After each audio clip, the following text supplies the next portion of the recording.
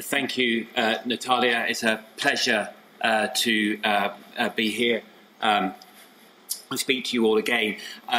Apologise for being late. If it's any consolation, the last time I spoke, I was even later. So at least it's better this time. I will try and be on time next time. As you can see, and as Natalia mentioned, this is the 65th edition of the BP Statistical Review, which is why we have that big 65 in the globe. And I actually have a copy with me of the very first statistical review that we produced in 1952.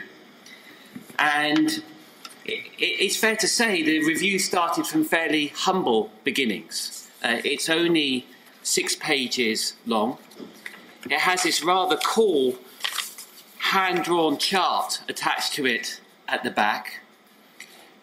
It only covered the oil market, and there's a big notice to staff that its contents were strictly confidential and we weren't allowed to share it with anybody else.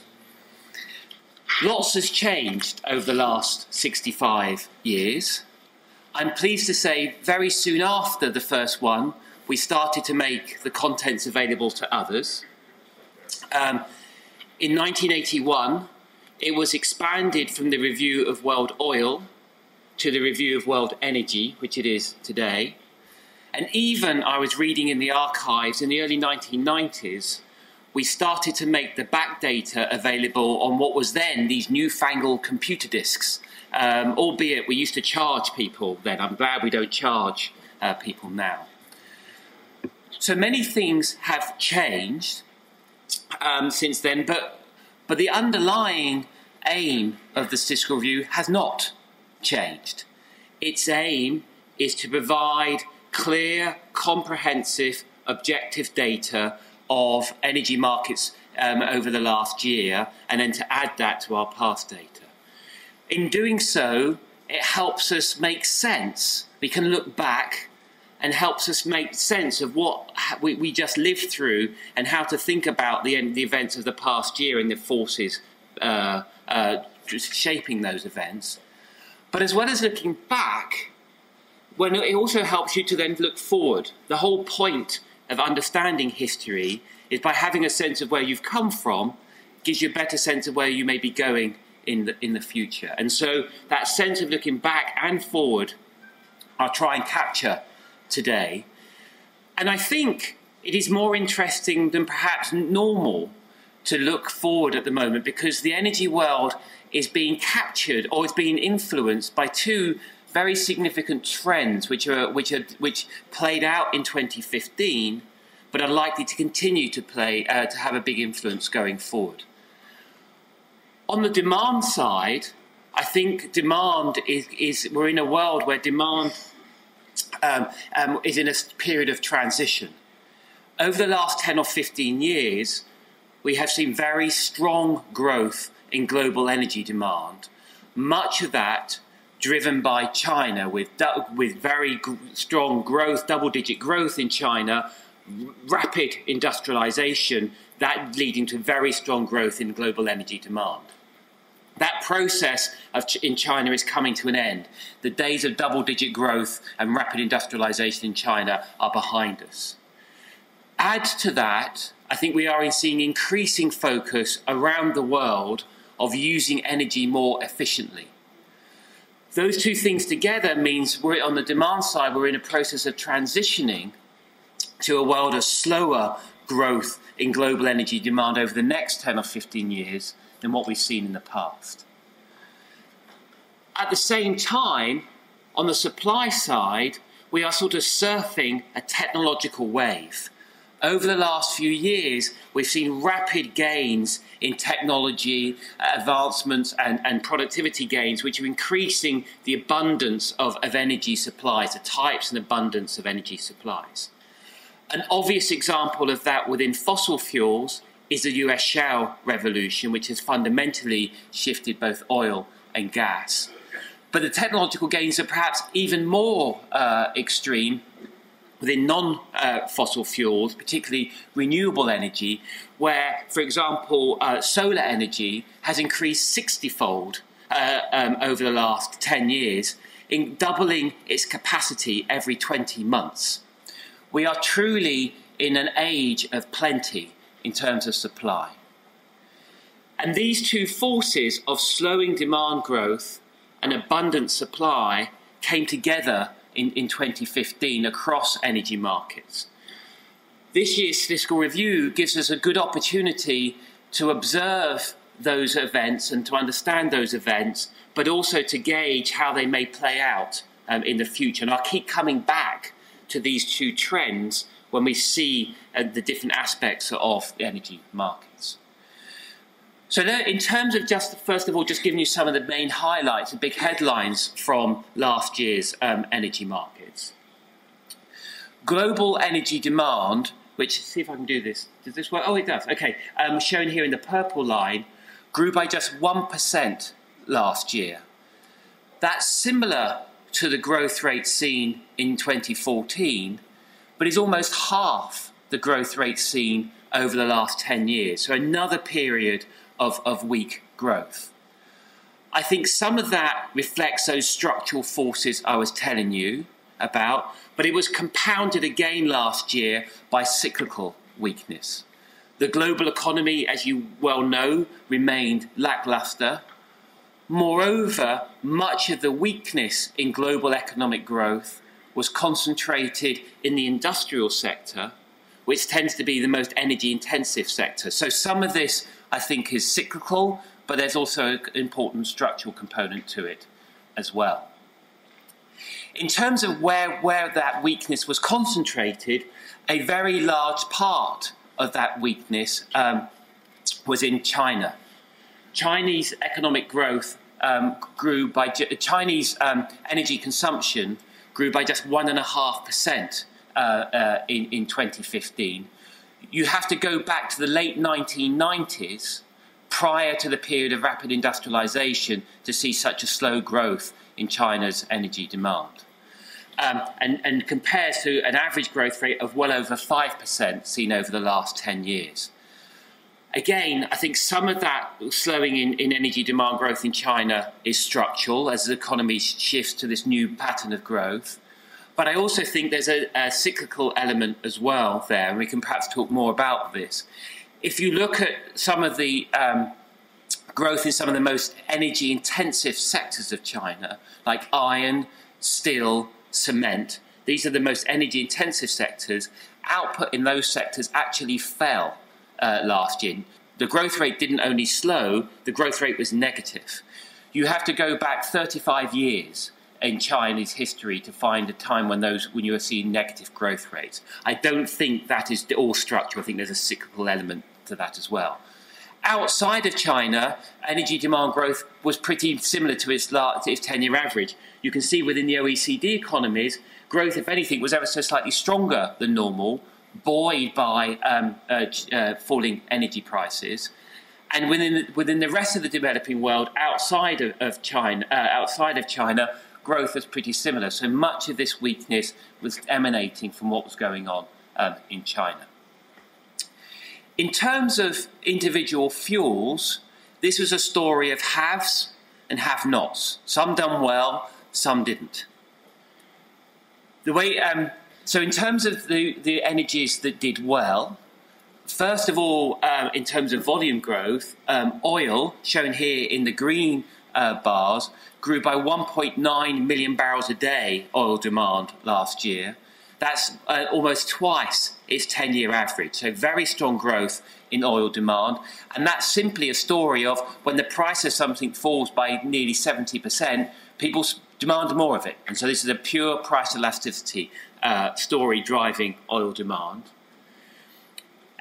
Natural gas bounced back from the very weak growth rates we saw in 2014.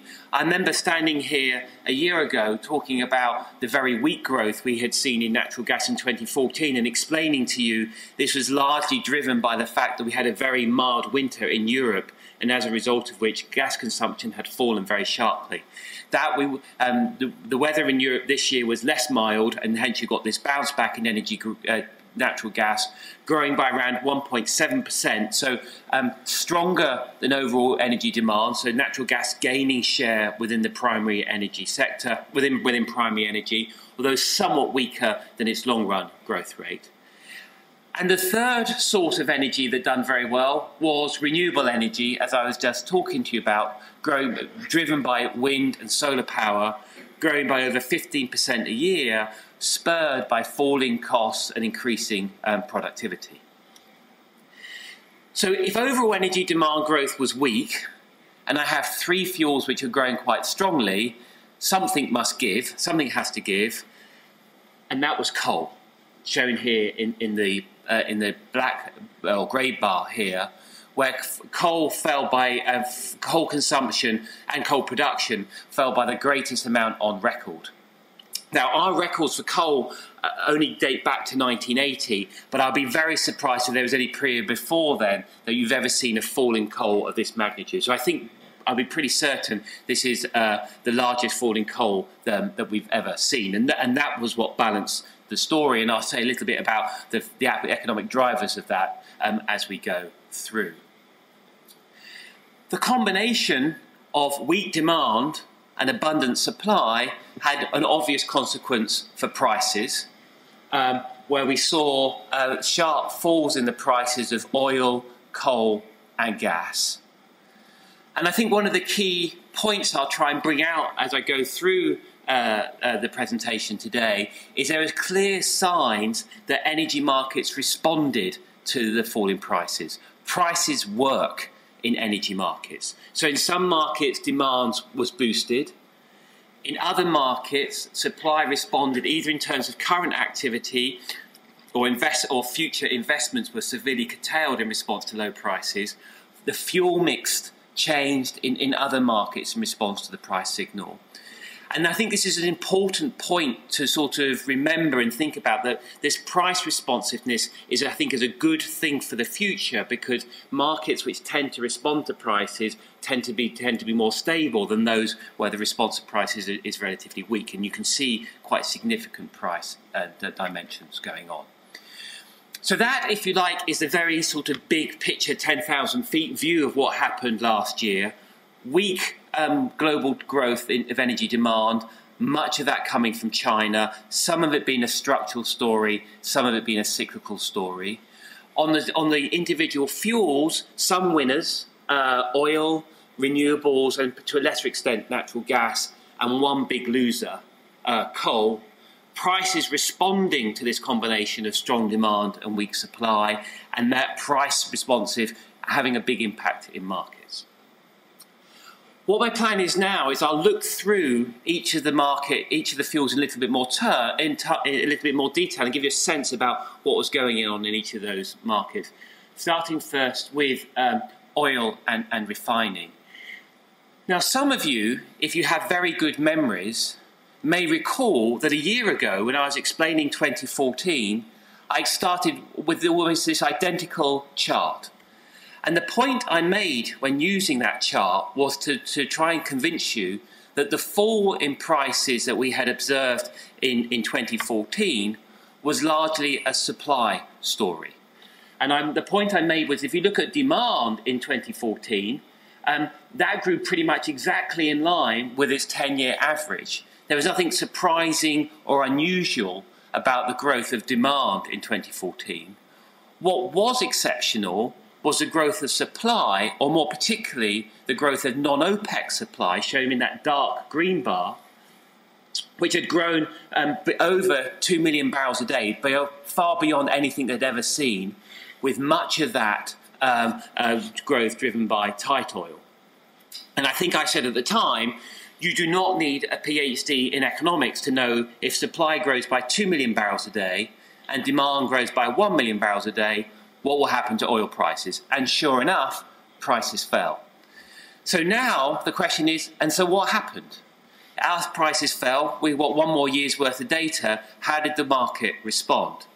And the story is one where you did see significant price response, but that was offset by some non-price developments as well. So what I'm going to do now is build up this chart to explain to you what I think happened last year. So on the demand side, as I said, we saw exceptionally strong growth in oil demand last year, with oil demand growing by 1.9 million barrels a day. As I say, nearly twice its 10-year average. As you can see from the colour coding here, all of that unusual strength was in economies which were net oil importers. So economies which were benefiting from this low oil price. And so you saw unusually strong growth in oil demand in the US, the EU, China, and India. You saw almost no growth, and in fact a very small decline in economies which were net oil exporters, as they were suffering from that low oil price, with Russia being a classic example of that, with Russian oil demand falling. But net, a significant increase in oil demand. In terms of non-OPEC supply, the big impact on non-OPEC supply was felt most immediately within US tight oil. So the number of rigs operating in US tight oil peaked in October 2014, and by the end of last year had fallen by around 2/3. In terms of production levels, production of US tight oil peaked in March of 2015 and has been falling ever since, and is now over 500,000 barrels a day below its peak levels.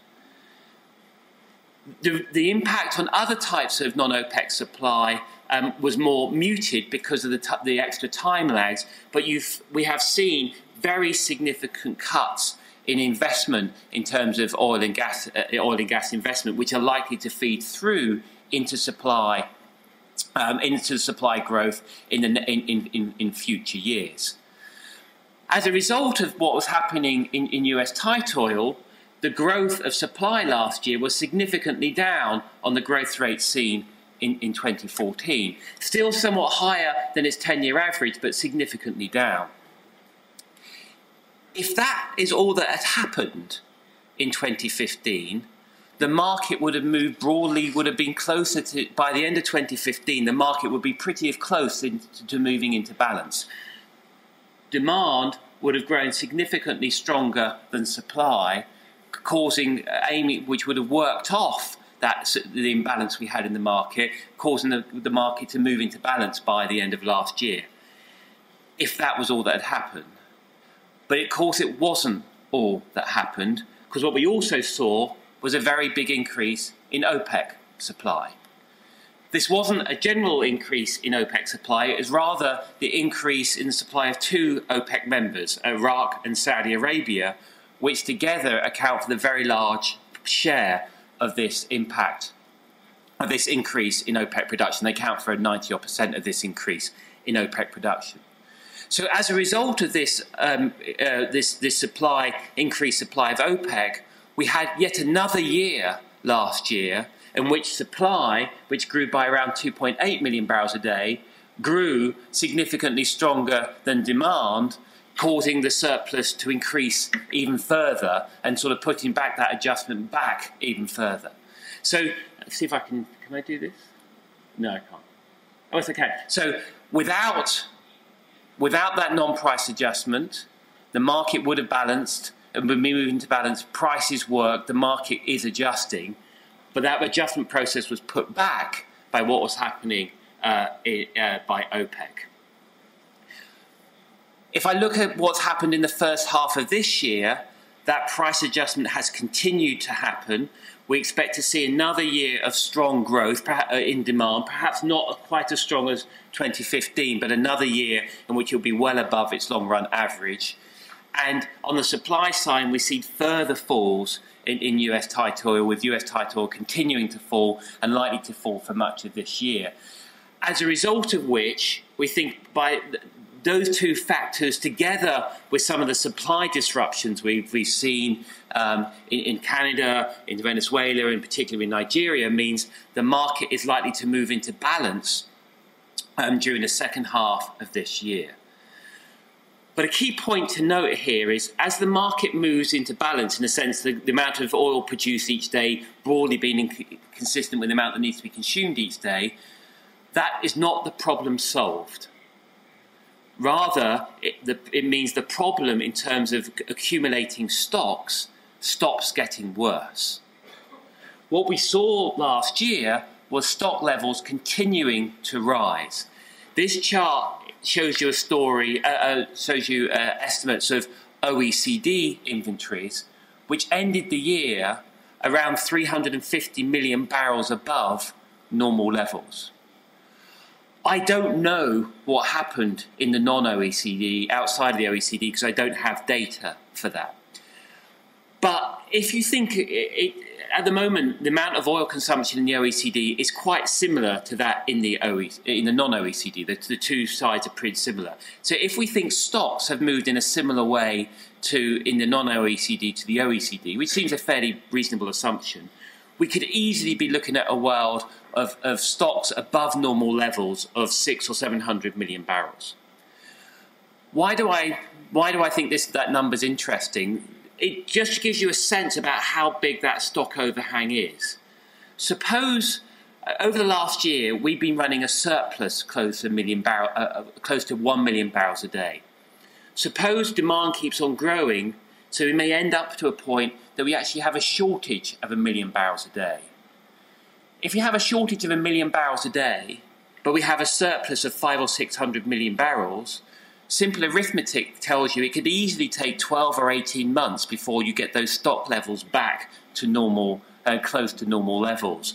And it is only when you've worked off that significant stock overhang will the oil market come back anything close to balance. So I think that, in a broad terms, is the story for 2015 in the oil market. Prices fell, and the market responded to that, both in terms of overall demand and in terms of non-OPEC supply. But that process of adjustment was then offset by this increase in OPEC supply. That's carried on growing this year, so I think we're moving into a world where the market is moving into balance in the second half of this year. But that still leaves us with a significant stock overhang, which will need to be worn off before we truly come back to, and the market truly comes back to anything close to normal. That was all I was going to say on oil. If I turn next to natural gas, the big picture story on natural gas is the one where global production continued to grow strongly, but demand outside of the power sector was relatively muted. And those two things together caused gas prices to fall sharply around the world. As gas prices fell sharply around the world, demand for gas within the power sector, which is the most price-sensitive component of demand, responded to that, helping to bring the market back into balance. And that, in a sense, is a sort of the simple snapshot of what happened.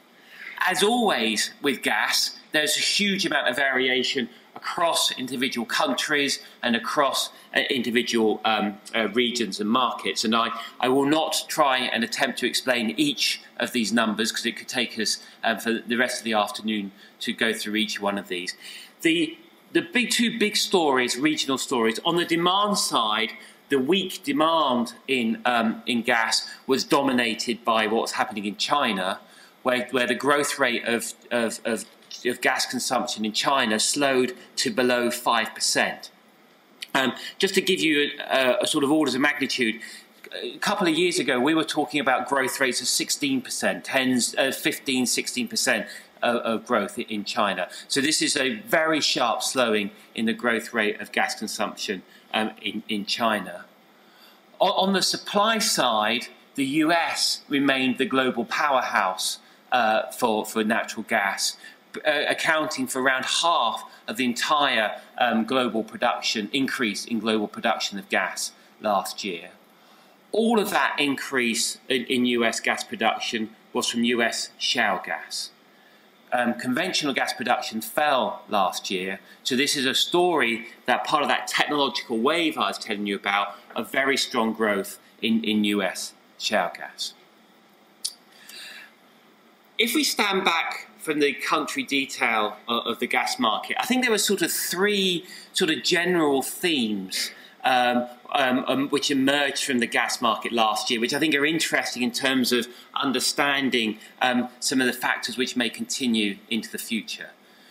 The first theme was we saw gas increase its share within the power sector quite significantly, with the most pronounced impact of that within the US. So what we saw last year, as the competitiveness of gas, as gas prices fell, the price competitiveness of gas relative to coal significantly increased, which is shown here in this right-hand line. And as a result of which, you saw gas overtake coal to be the most significant dominant source of fuel in the US power sector, the first time that's ever happened. And I think the shift in shares that you see here is really quite pronounced. And again, is another example of prices at action. The strong growth of US shale gas forced down Henry Hub prices, and that as a result of which forced out coal. Interestingly, if you look, one saw a similar period in 2012 when, again, gas prices fell quite sharply, and you saw gas gain share relative to coal in 2012. Interestingly, in 2012, when that happened, that surplus coal which was produced in the US was exported to other parts of the world. We were hearing stories about Germany importing lots of cheap American coal. The general abundance of coal and of energy across the world this year meant that was far harder for that coal to be exported to the rest of the world. So what we saw last year was US coal production pretty much fall in lockstep at the same amount as US coal consumption. So you saw both production and consumption and production of US coal fall together last year. So story number one is this quite significant shift in the share with gas gaining share relative to coal in a number of power sectors, most pronounced in the US. The second theme I wanted to pull out is in terms of the shifting pattern of liquefied natural gas, LNG flows. So global supplies of LNG increased again last year, with increases in Australia, Papua New Guinea and Qatar. But the slowing growth of gas consumption in China, together with outright falls of LNG demand in both Korea and Japan as nuclear reactors came back on stream, meant that Asian LNG demand was very weak last year. As a result, LNG flows were diverted west. So they were diverted west away from Asia into the Middle East and North Africa and into Europe. And as those flows were diverted west, so too, as a result, the price premium on Asian LNG relative to Europe was significantly squeezed, which is what you can see in this chart here, that price differential being eradicated away. I think the meta point here, the big picture point here is, and the point for the future, is as global LNG supplies grow in importance, international gas trade will become increasingly price sensitive because of the nature of LNG flows. As that happens, that means that shocks in one part of the world, in this case weakness in Asia, will then be transmitted to other parts of the globe via LNG, which is what we saw here. That weakness in Asian demand led to a fall in European gas prices because of the mechanism by which that was then, because of the distribution flows of LNG. So we are moving towards an globally integrated gas market, just like we have a globally integrated oil market, with LNG providing that mechanism. The third interesting point, I think, which emerged from last year, directly stems from this increasing flows of LNG flowing into Europe and the downward pressure on prices. And it raises the question, well, how did Russian exporters, gas exporters, respond to that? How did they respond? And there may well be people here who know far more about this than I do, so you must correct me at the end if what I say doesn't sound right.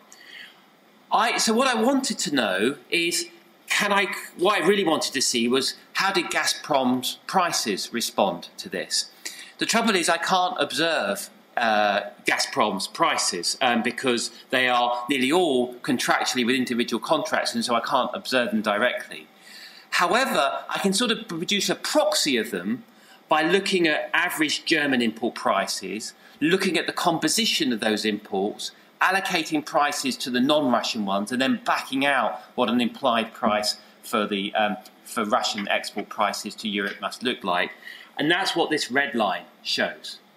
And it compares it against both spot prices, and what the green line says was, if Russian export prices had moved purely in terms of an oil index contract, which is what the vast majority of those contracts are, they would have followed something like the green line. And what our proxy line suggests is prices fell far more quickly than a pure oil index contract would have suggested. So the implication here is that Gazprom responded to this increased competition from other markets by reducing its prices, competing on price in order to maintain its market share. If you like, this behaviour is very akin to how OPEC responded to the increased supply from US tight oil. When the underlying source of the shock is expected to persist, be it US tight oil in terms of the oil market, or be it increased LNG supplies in the European gas market, the attraction of giving up market share in order to maintain price is far less attractive thing to do. And the economically rational thing to do is compete on price in order to maintain your market share. And indeed, that's exactly what we think we saw Gazprom do last year. And I'm sure if there's somebody from Gazprom here and that's wrong, they should correct me when I'm finished. And I'll be very here. And you know, one of the joys of doing these types of talks is you learn. So please, if we've got this wrong, you should tell us. So there are sort of 2 or 3 of the big themes we think coming out of the gas market last year. A lot of them concerning the role of prices. So prices playing a big role, allowing gas to crowd out coal within the power sector. Prices being transmitted, being used as a way of transmitting shocks around the world via the price-sensitive nature of LNG flows. And this observation that we saw Gazprom competing on price in order to maintain market share within Europe. If we turn to coal, as I said, coal was the main casualty, the main loser last year. And if you like, when trying to think, well, what happened to coal? It was a direct casualty of those 2 big shocks I started from, that sort of transitioning in energy demand and the technological wave. In terms of the technological wave story, the main source of that was what happened in the US, which I just told you about. That's the technological wave in terms of US shale gas causing coal to lose share, and as a result of which a big fall in US coal consumption. And that fall in US coal consumption accounted for around 2/3 of the global fall in coal consumption in 2015. So US was absolutely central to that story. That's the story on the sort of technological wave side. In terms of the transitioning in energy demand, that was most pronounced in terms of what happened in China, where China's coal consumption fell for the 2nd consecutive year in 2015. So, as you all know, China's coal consumption has increased extraordinarily rapidly through much of the last 10 years or so, as it fueled the process of rapid industrialization in China. As that's come to an end, that growth rate has slowed, and in the last 2 years, we've seen negative growth in China's coal consumption. That then raises sort of this big picture question is, has Chinese coal consumption peaked? And I think there are sort of structural forces you can point to which may well suggest it may well have done. So first of all, this sort of shift in the pattern of growth towards slower growth, shifting away from the heavy industrial, heavy energy intensive sectors towards more service, consumer facing growth, which tend to be far less energy intensive. And also this clear commitment that you see being displayed within China to shift away from coal into sort of cleaner, lower carbon fuels. Those forces suggest perhaps this will continue. On the other side, there is this big cyclical component I was telling you about with those most energy intensive sectors, but also the most coal intensive sectors like iron, steel, cement, falling in absolute terms in 2015 and unlikely to continue to do that into the future, may well unwind. And the net impact of those structural forces which are pushing down and the cyclical components which may well unwind, I think is unclear which of those two it is. I think it is almost certain that within a secular trend, the growth in Chinese coal consumption is going to slow relative to the very strong growth rates we've seen in the past. But whether we've actually seen it peak or not, I think is too soon to say because it reflects the nature of these two offsetting components. An obvious question raised by the strong growth in renewable growth at the moment is, well, if this continues to grow so rapidly, how quickly could renewables start to gain a very significant share of primary energy? Could we see them crowding out fossil fuels to a very significant extent? And this is when the joy of doing historic things can be useful, because we can look back and sort of see what history has to tell us about this question. So what this chart does, and I'll explain it because once you understand how to read the chart, I think it's quite a fascinating chart. What this chart does, it starts the clock at each point at which a fuel reached 1% share of primary energy.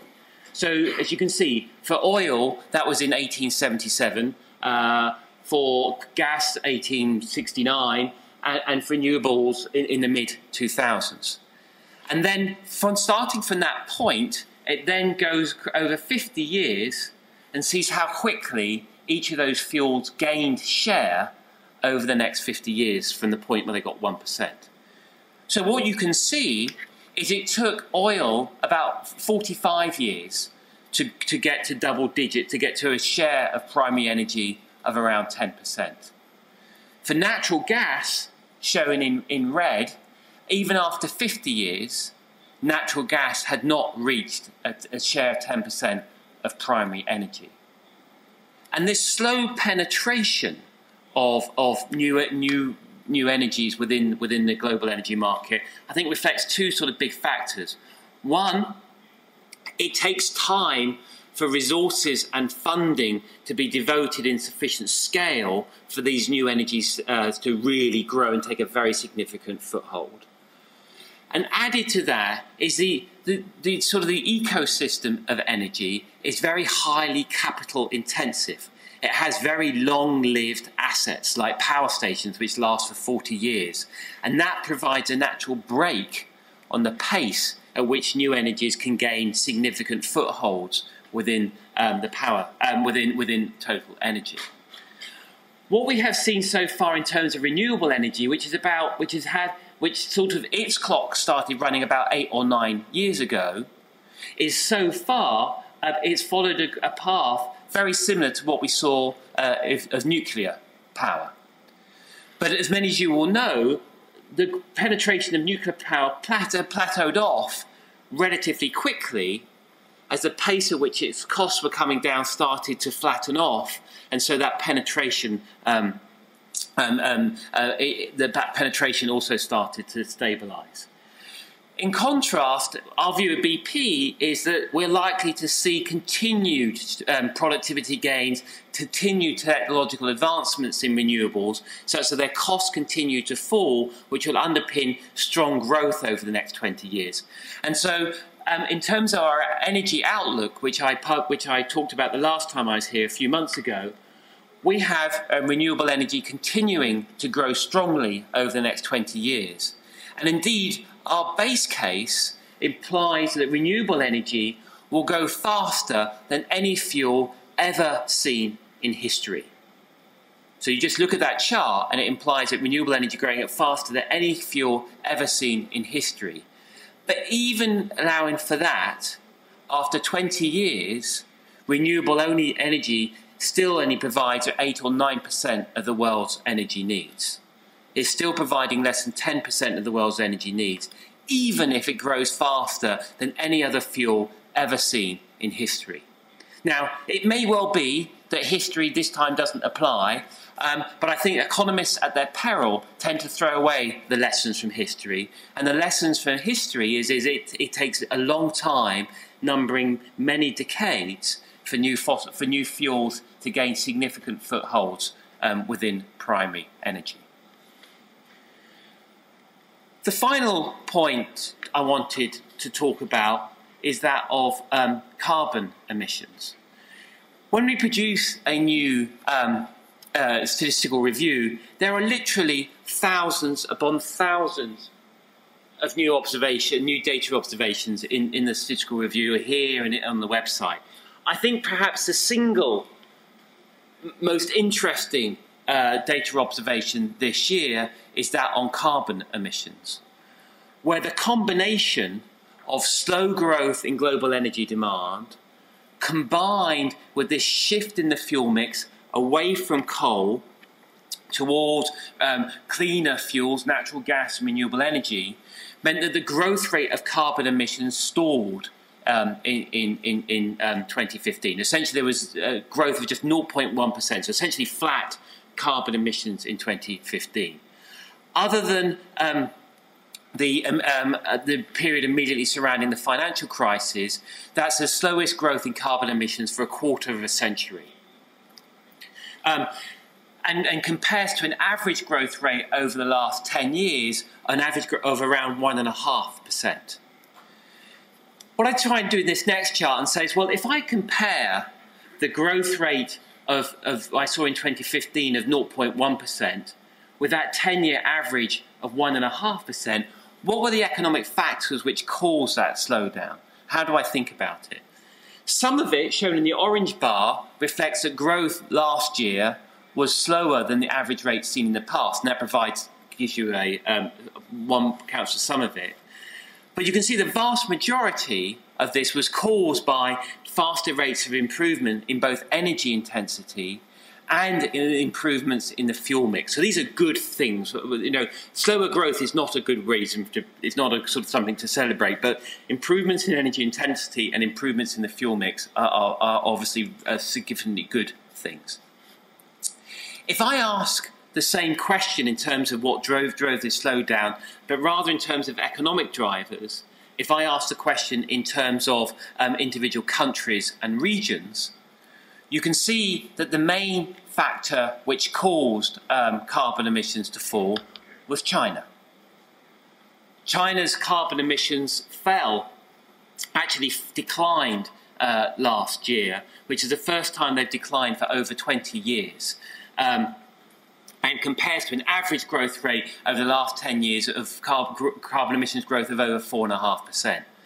So this obviously raises the big question for all of us is this likely to persist? Is this very sharp slowdown in China's carbon emissions likely to be maintained? And the answer to that question is almost, the sort of arguments and the way to think about it is almost identical to that question we just talked about in terms of China's coal consumption. There's some structural forces which are likely to persist and grow in importance as you shift away from strong growth towards slower, less energy-intensive growth, and you see this shift in the fuel mix. But as I said, I also think some of this slowdown reflects this very sharp cyclical slowdown, particularly in some of those energy-intensive sectors, which I don't think are likely to be continued into the future. Another way of thinking about this carbon emissions story is to think about the impact on carbon intensity of GDP. So the carbon intensity of GDP is how the average amount of carbon emitted per unit of GDP. Okay? And what we saw last year, because GDP continued to grow, but carbon emissions were essentially flat, carbon intensity of GDP fell by 2.8% last year. How did you think about that 2.8% fall in carbon intensity of GDP? Well, one way of thinking about it is, if you look back over the last 50 years, there is only 2 other occasions in the last 50 years in which carbon intensity of GDP has fallen by that much. And both of those occasions were periods where you saw very sharp spikes in oil prices.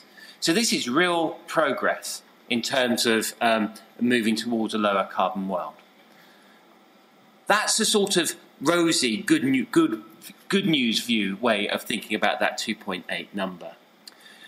The bad news way, or the less positive, optimistic way of thinking about that bad news number, is if you look at something like the IEA 450 scenario, which many people use as a benchmark scenario of what we need to achieve if we're to get close to achieving the Paris goals, that suggests that carbon intensity needs to fall by something like 5.5% a year for the next 20 years.